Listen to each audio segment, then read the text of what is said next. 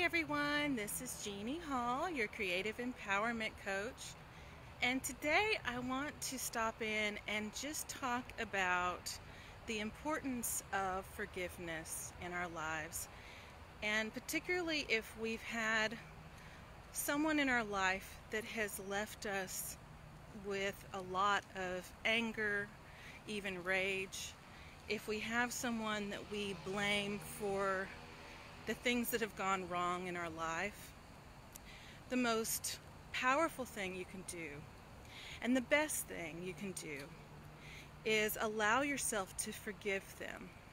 And let me clarify, forgiveness does not mean that you condone what they did. Forgiveness does not mean that you are sending them anything but whatever anger you have in your heart. It's understandable. If they wronged you and you know that they wronged you and you feel it in your heart that they wronged you, then that is understandable. The reason that forgiveness is so powerful is because of you. When you forgive them, what you're really doing is you're forgiving yourself. You're allowing yourself to release that pain and that anger, that anguish, that rage. Because what's happening, maybe even hatred, what's happening is when you hate on someone and when you send them nothing but vitriol and just pure negativity, what happens is they don't receive it. You do. And that's why it's so important to be willing to forgive them. And again, it's not for their sake, it's for your own. So if you're walking around and you're carrying this huge boulder on your back of anger and fury and pain that leaves you in tears sometimes, or you wake out of a dead sleep and you're just furious, you want to scream, then the best thing you can do is just say, I forgive whoever for this situation. And again, it's not for them, it's for you. Because once you do that, once you willingly let go of those angry, hateful feelings, then you stop hurting yourself. And it can literally change your life and transform it into something much easier to deal with. It can allow more love to come into your life and into your heart. And it's so beautiful. And I understand, Kathleen, I see sometimes it's hard. I totally agree.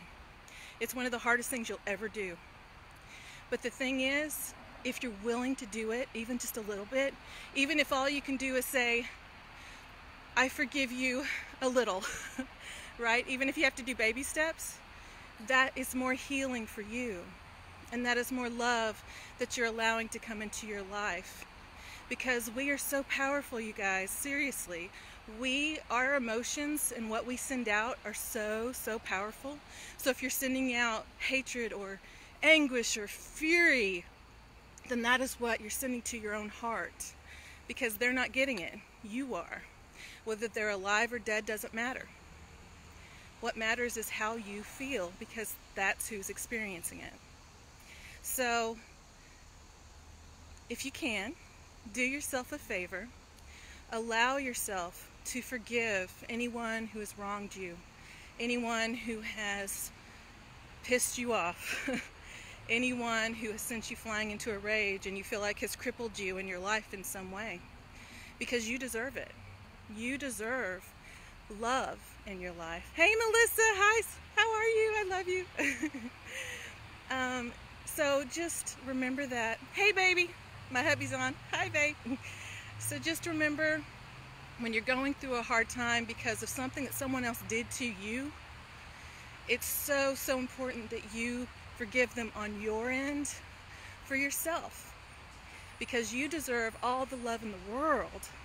And you're not really going to receive it, and you're not really going to believe it until you release what has happened to you from someone else. So that is my advice today. Hard as it is to swallow, I know. It's hard to take.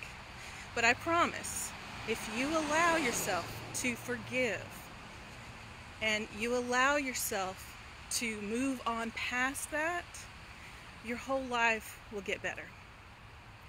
So this is me signing off for today. I hope you have a beautiful day and the rest of your week.